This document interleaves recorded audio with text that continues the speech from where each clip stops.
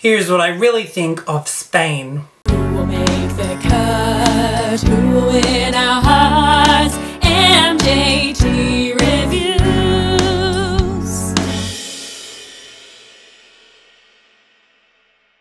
Mitchell James calling. Welcome back to MJT Reviews, and here is Spain, and it's called La Venda by Miki.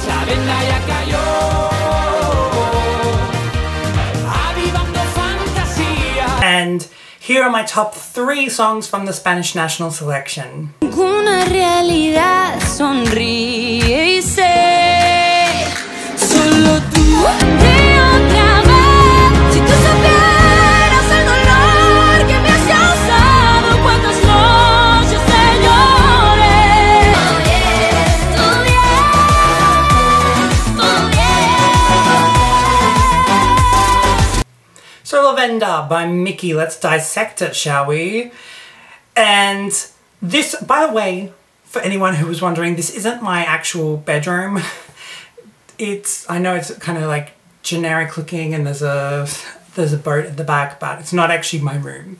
So I didn't know if people were like, his room seems very barren, but no, it's not my room. So yeah, let's go on with La Venda. Overall, this is a nice song. It's a fun, fast-paced song with a hooky chorus, and the melody is actually quite difficult. If you hear parts of the chorus, I don't think many people could sing a cover very well of this song. It actually takes a lot of skill to be able to sing that in like a melodic phrasing. And this is definitely a party song. You could go out and play this like in a megaphone or something, megaphone, or like a beatbox, and people be like, yeah, party in the streets of Spain. Like I said, this is an up-tempo song, and I love listening to up-tempo songs. I don't think this would be a song that I would electively listen to. I wouldn't put this on Spotify by choice. I don't think I'd ever be personally in a mood for this song. If I was in a mood for that kind of song, I would be looking at different kind of songs because it wouldn't give me what I'm looking for in a song. It's like a very tame version of a regional Mexican song. I'm thinking of Selena, songs like that,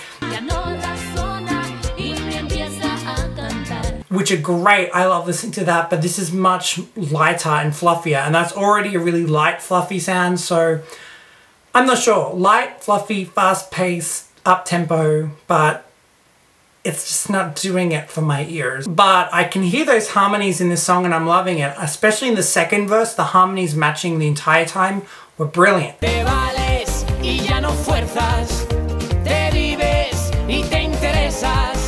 That leads me to having a really good backing vocalist on stage.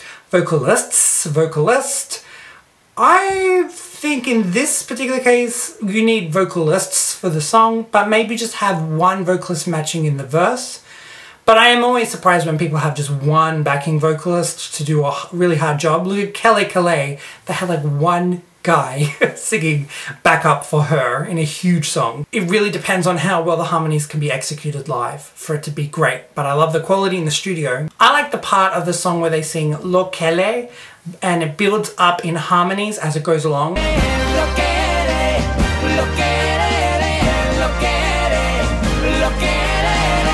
But I think the really cool quality is that Miki, the lead singer, actually sings the harmonies. So they'll sing the lo quele, and then someone builds up like just behind him, and he keeps adding up, which is really unique to do. Usually the lead singer will not do that. It's like a job for the backing singers.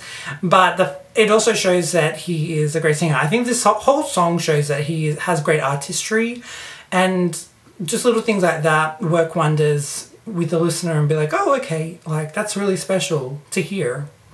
And it needs those qualities for a song that's very, like I said, light, fluffy, fast-paced. I'm sure many people will like songs like this, so I'm not saying it's bad. It's not my taste because, like I said, it's very fluffy up-tempo for me, but I know that many people like this, and to have those qualities, it will just make them like it even more. I will say, after the Lokele part and everything, it was building up for something really climactic. I was waiting for the big moment, the big finale, the last chorus, to see what he does. Is he going to sing a little bit, change the melody up and kind of add a dynamic to it? But it fell flat and they just went to silence and then repeated the same chorus in the same volume, the same energy, and it was like, oh, it's kind of underwhelming.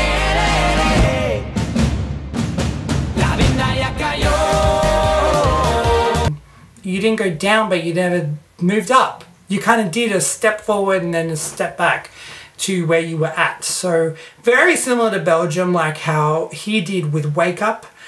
I feel like this has a very similar quality. And I feel like a lot of people need to know you can't just have a middle section to progress and not actually progress.